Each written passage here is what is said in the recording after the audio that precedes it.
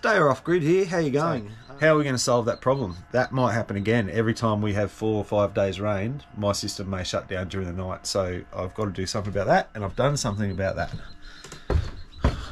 It's cost me another $80, but over here we have a new incubator. It's a little bit, it's a little bit harder to use, but it does have more functions. Like it's got inside, it's just got rollers that you can actually move. So if you've got quail eggs, you'll put them right next to each other, and if you've got chicken eggs, you give them a little bit of space. So they've got a little gear drive down here, and the motor for the gear drive is here. It has a wire inside coming up connecting to the lid. Now what this also has is that little thing I showed you to check the eggs.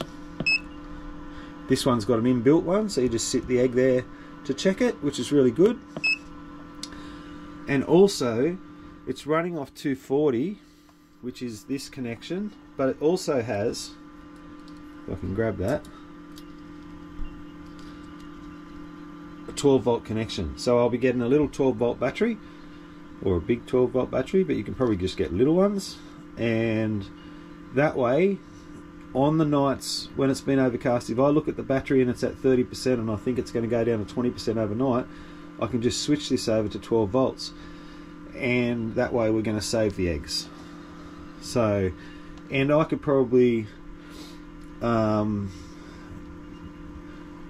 make something that a changeover switch for it. I don't know how yet, but I could think of something.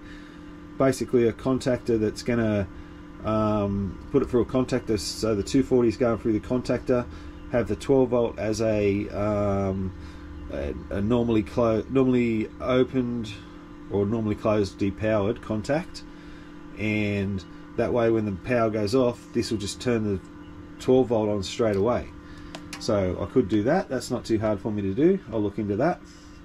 And this thing takes, well, it's going to take at least 24 eggs. And I'm Stayer off grid. Hope you have a great day. Thank you.